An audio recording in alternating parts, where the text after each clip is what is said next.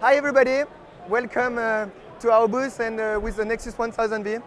Today we are running a demo where basically we are highlighting what is the value of the Nexus 1000V with the virtual desktop deployment. Today what we have when we do virtual desktop is we try to have as many VM as possible within the smallest number of ESX hosts as possible.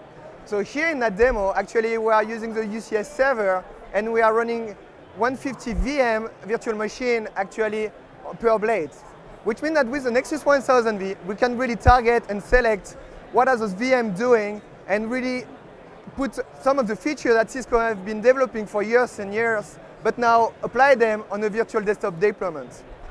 So what we are doing here actually, is we are showing how easy it is to do a man-in-the-middle attack within a virtual desktop deployment.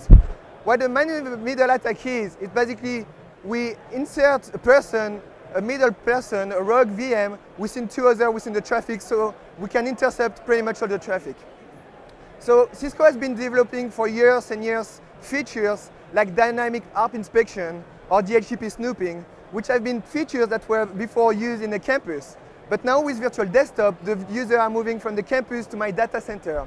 So with the Nexus 1000V, we are allowing those features now to be applied on a virtual machine or on a virtual desktop deployment. So the Nexus 1000V actually accelerates and make more efficient my virtual desktop deployments. Thank you for your time.